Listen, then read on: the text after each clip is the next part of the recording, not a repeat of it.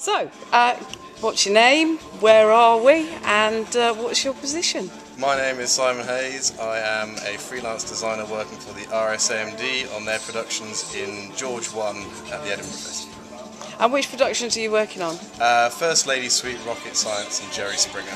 And are you the board up on all of those? I'm doing the board up as well. Let's see if we get in the festival vibe if you operate the shows as well. And how long do you have a turnaround between each of these? Turnaround is 45 minutes including 15 minutes of house opening, so it's reasonably tight with the bigger shows such as Jerry. That would take. And what sort of stuff do you have to do in your turnaround? Is it extensive or? Fortunately enough, with the lighting wise, all I have to do is regel, refocus, and basically, being the programmer as well, I'm constantly updating the cues as well. But the stage management guys have a lot more to do in terms of turnaround for set and scene and stuff like that. So. Okay.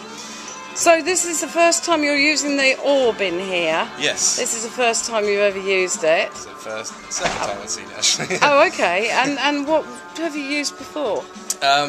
My normal lighting desk would be the ETC aisle. Is my desk of choice at the moment.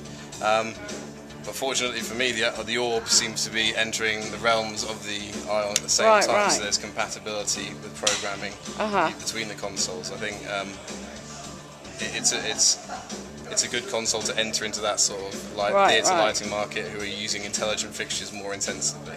Okay.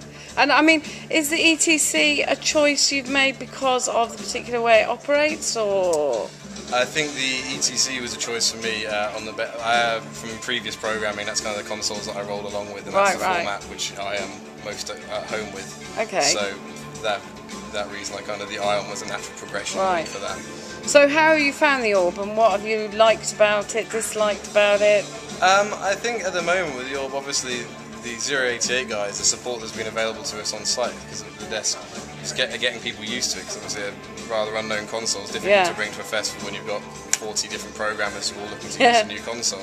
So I think that the support offered by 088 on the console has been awesome so far, and fixing problems as we go along the way. I think that I think that some of the more complex timing stuff is nice and straightforward to get into the console. I think some of the shortcuts are nice and easy, and having the user-definable keys at the top has been useful for some of my plotting stuff. Just because I've been able to have that instantly at my fingertips and just define it as they're labelled up at the top all the time. So I find that quite a useful function. And I quite like having a playback master control and the speed dial back. Take me back to my Cirrus 24 days to have the control dial on the top. I kind of like that function, especially with a fringe show when you don't really know what's going to happen next. With you. Sometimes you do have to grapple back and just pull it back. But. So it's quite easy to busk with then as well? Yes, I think there's some functions which are still onward developing at the moment in the console will help improve the busking ability. But luckily enough, most of my shows are theatre stacked with kind of added colour chasing busking over the top. Nothing too high tech for a fringe.